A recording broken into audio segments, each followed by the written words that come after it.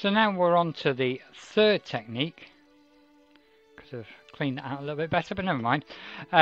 This is the third technique, and again I've done some preparation, or a lot of preparation in this case, because like the stars, I've outlined then painted this design, and again I've done it on a pocket folder from a lever arch file. Hopefully if I take this out you can see my design. There it is. And once again this should peel off nicely, but this time rather than lots of little bits, it should all peel off in one go. That's probably the famous last words, but let's give it a bash. And once again, if it does break, don't worry too much, you will be able to stick it back together when you put it down on the jar. But this is coming off absolutely fine. Just turn it upside down.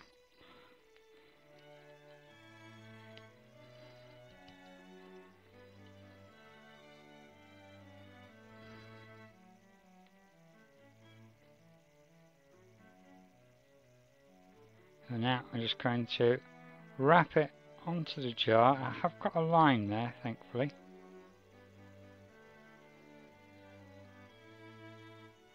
Whether I can keep to that line. So it is roughly right when we get round. There we go. Now if it does overlap like that, you can cut down there and get it to lay in nicely, or your alternative solution, if it's not enough, is to put a little bit more paint in there. But actually I don't think that's bad. And we've got two dragons on there. I may just cut this end down so it doesn't overlap quite so much on the finished item.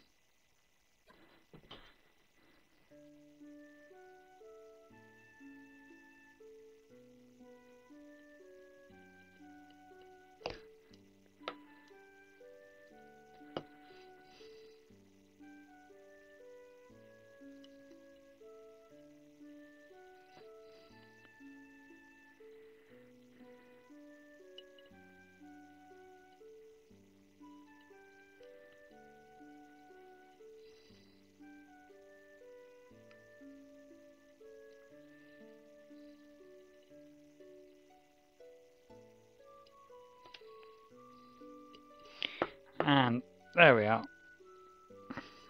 Almost a perfect finish. So it's a very, once you've done the preparation work for this one, it actually doesn't take too long at all.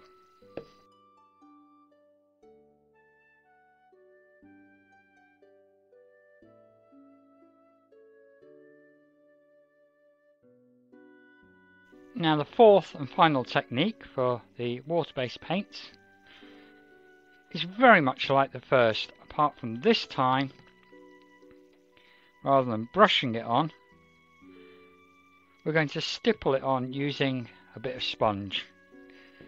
Now this will give a sort of semi-frosted look. Don't try and get a good covering in one go. It's not going to happen. You want to build the colour up slowly once again. So don't worry that you're not getting a nice cover in one go. And again, do leave it to dry in between colours.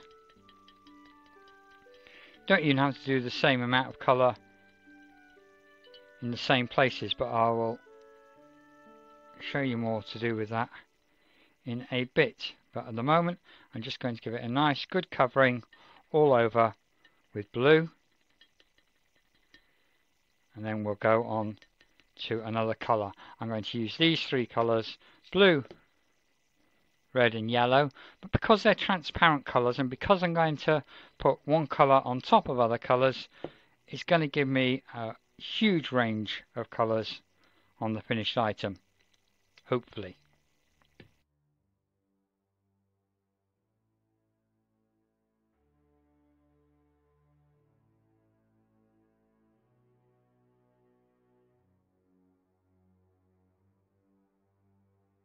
So that's a very thin cover to start with, and we will wait for that to dry and then add another layer, and then another, and then another.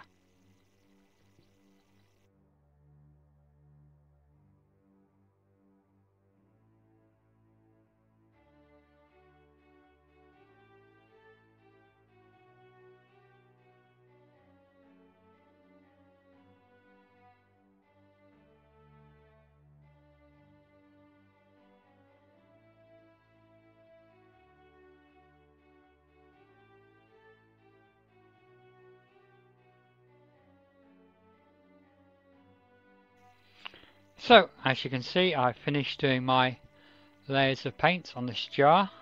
Looks rather nice. Looks better at night when it will be a light.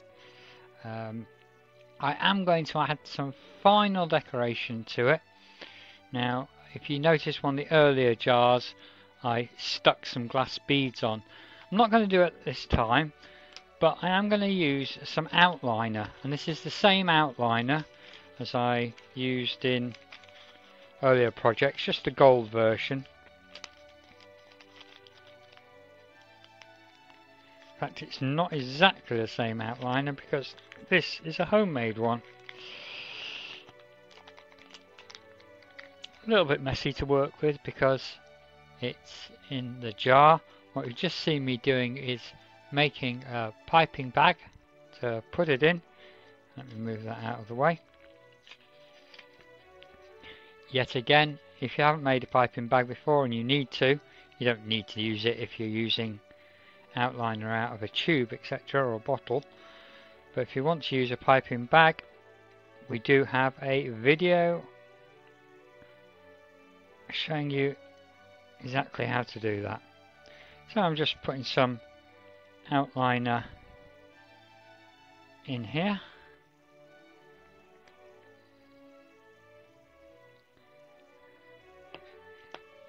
I will roll up the piping bag.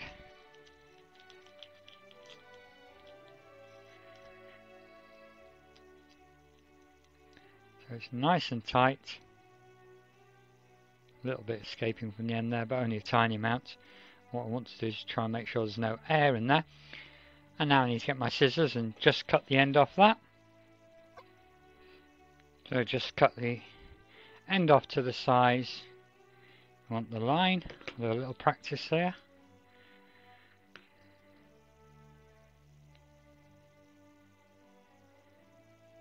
A little bit thicker, I think. Always best to start taking less off. Take a bit more if you need to. You obviously can always take more off. You can't put it back on again. I'm going for one more final cut. Looks like a little bit thicker.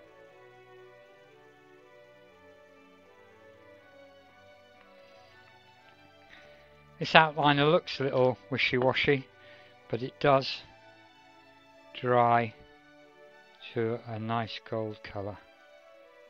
Just going to follow that around.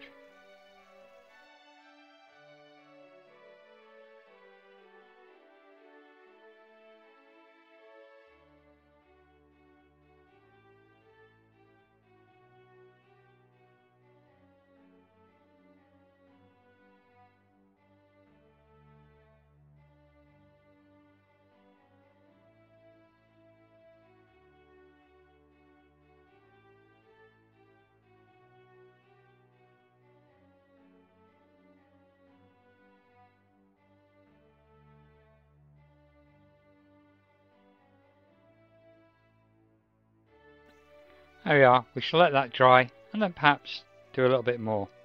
Then we can see what it's like when it's lit up at night.